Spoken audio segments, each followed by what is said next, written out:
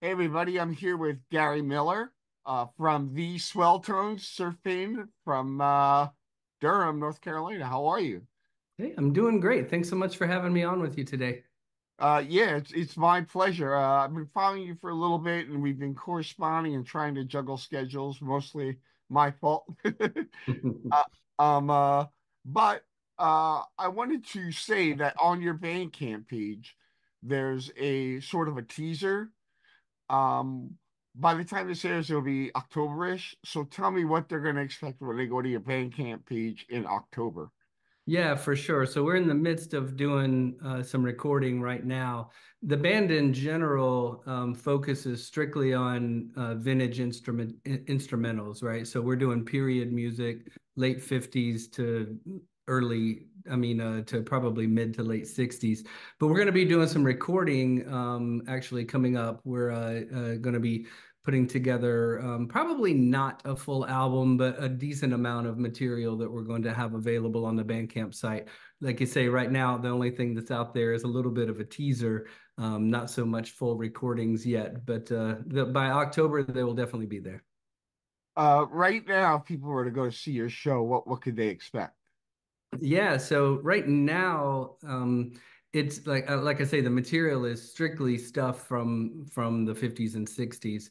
But what I think we have going is sort of this no matter what material we're doing it sort of comes out when we play it is sort of this slightly more mellow, almost noir vibe. So we're doing all the classic material, and it's not 100% strictly surf music, right? Because we are going back to the 50s, so there's some Link Ray, some Dwayne Eddy, that sort of stuff, and we're pushing into the later 60s. So we do a couple of Booker T songs and a little bit of sort of touching on go-go material. But when we play it, these four guys together, when we play it, it comes out a little mellow and a little noir and really vibey. So it's been really fun putting this stuff together and playing these songs and just seeing how they come out. Excellent, excellent. So tell me a little bit about each of the individual members and finish up with yourself. What did they bring to the table? Who are they? And what instruments do they play? Yeah, for sure. So the whole band came together because Bobby Keene, who's the guitar player, put out an ad on a local classified ads page that I saw. So Bobby's the guitar player. He's the youngest of the bunch by a little bit. We're a slightly older generation coming to the table, except for Bobby.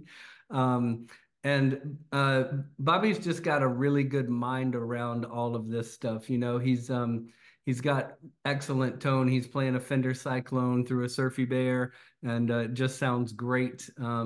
And for a younger person, and I say younger, he's in his 30s, right? To be into music from the 50s and 60s, I think is pretty killer.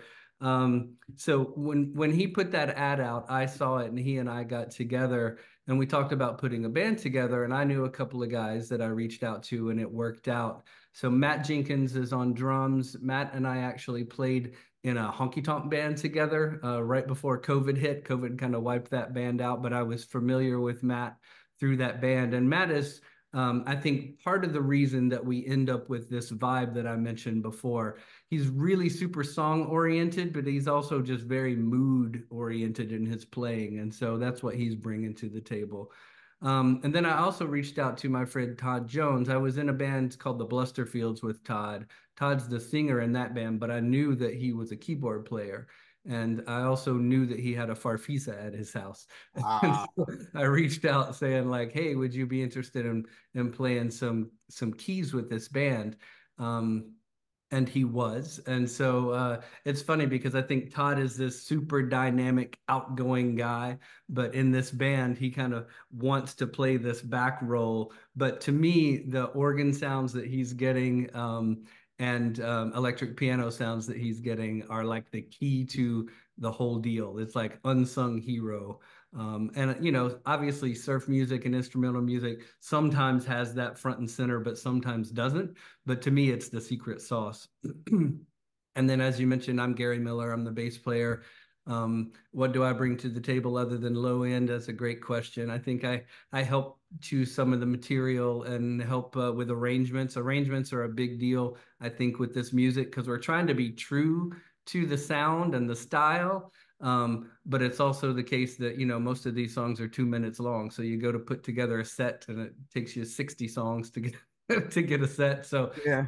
figure out how can we stretch them out or how can we add something to them that keeps the original vibe while sort of giving a little more meat to it. That's part of what I bring to the table too.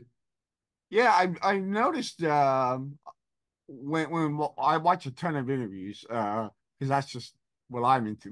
Hmm. But Hmm. I noticed like generally there's like one dude in the band who has a real feel for what set is going to work Mm. or what, they can juggle the songs to make it flow or they just feel more comfortable than the other members doing that. Is that kind of the way you feel?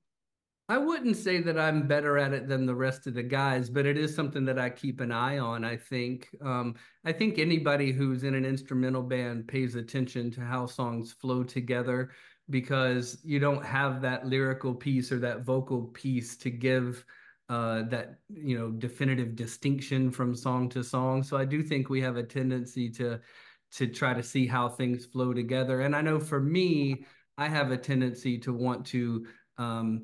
Figure out how we can have the flow be such that things don't sound samey, right? Like if you're doing, um, if you're doing, say, I don't know, Contact by the Pyramids, and you follow it up with, a song that sounds just like that, Penetration or something, then, people are going to go, is this the same song? So I think I have an eye on like providing that flow, but I think everybody's good at it. Bobby, in particular, I think is good at that too. Cool, cool. So as far as writing, is it more of a collaborative effort for these new songs that people are going to hear? And as opposed to the traditional sound, you have the farfisa in there. Right. But what is the most distinct thing you can say to represent the sound that people are going to hear?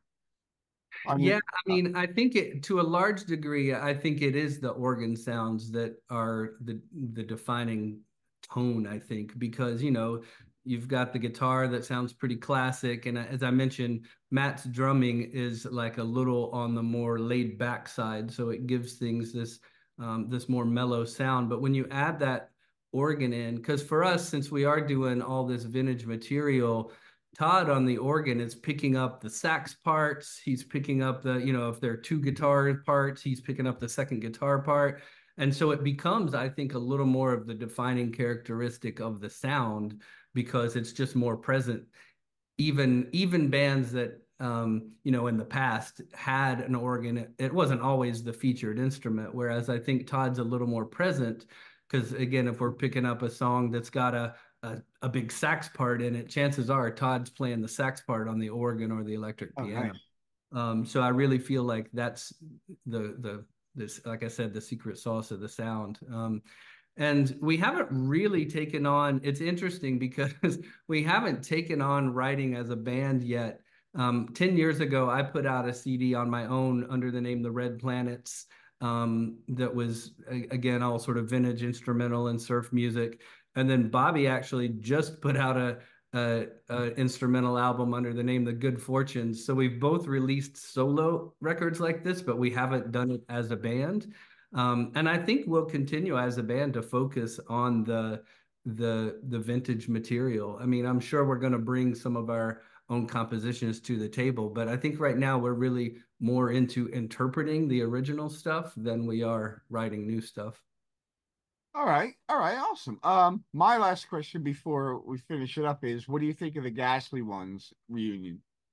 I think it's very cool, actually. I haven't looked to see what's going on in that regard with tour, but I'm hoping to be able to catch that. Do you know if there are tour dates behind it, or like what's the story? I don't know about tour dates. I know they are playing out right now. Right, But they're also playing SG 101. right. Um, Yep. but that's, for people on the East Coast, it's a little tougher to Yeah, exactly. swing that Same one. here.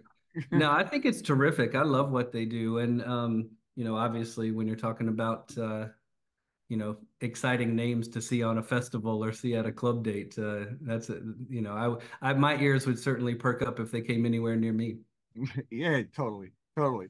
So I'm gonna finish this up by letting you say anything you want to say, ask any questions, or pick up on something I may have not asked about. Yeah, I don't know of anything obvious, although I'm always interested to hear what people think is happening right now. So maybe the question is, what band are you most excited about? Oh, well, the current bands that are touring would probably be Daikaiju, Hmm. because I like the more aggressive stuff. Right. Um, but I'm really stoked about that new Babaloonies record. Cool. I really like them, and they're really nice guys. So that's probably the one for me. That's exciting. I haven't listened to their new record yet, so I need to go take a listen. Yeah, there's a updated recording, I believe, of Wide Track Weekend. Cool. And that's, the 7 inch. Anyways, I want to thank you so much, Gary, and thank you for being open to my juggling of the schedule, and just being a cool guy in general. And I look forward to seeing some more of your videos. Yeah, thank you much. Thanks again for having me, and I appreciate you helping me get the word of these Swelltones out in the world. Awesome.